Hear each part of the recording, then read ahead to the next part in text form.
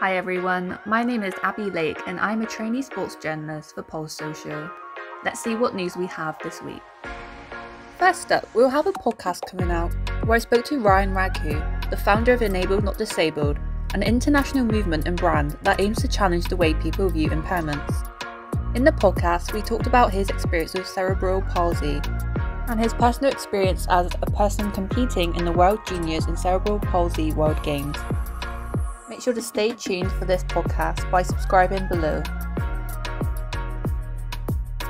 There will also be a podcast where I spoke to Joe Rowe on the importance of mental health and its relationship with sports. Joe is a certified performance coach and the co-creator of a CPD program for coaches, helping to build their skills and confidence in coaching people with mental health issues. We spoke about how you can use physical activity in sports to improve your mental health and also about other techniques that you can use. Make sure to stay tuned for when this comes out. In other news, according to a BBC Sports article, Dina Asher-Smith returned as Great Britain set a new national record to win their heat and reached the women's 4x100 metre relay final on Friday. Asher-Smith tore her hamstring in July and pulled out of the Olympic 200 metres after failing to make the 100 metre final. The 200 metre world champion ran the third leg as a British quartet finished ahead of the USA and Jamaica in 41.55 seconds.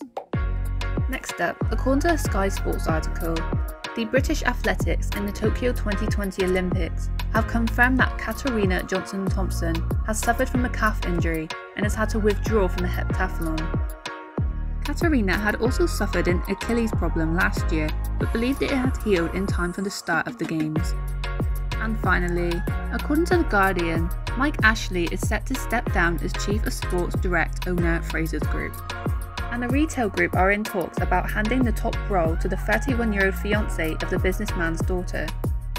The article wrote how the company, which also owns the House of Fraser department stores and the designer fashion chain Flannels, said it was in discussions about transitioning the chief executive role to 31-year-old Michael Murray, who is currently Fraser's head of elevation.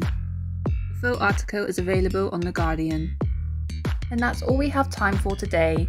Thank you for watching and I will be back again next week.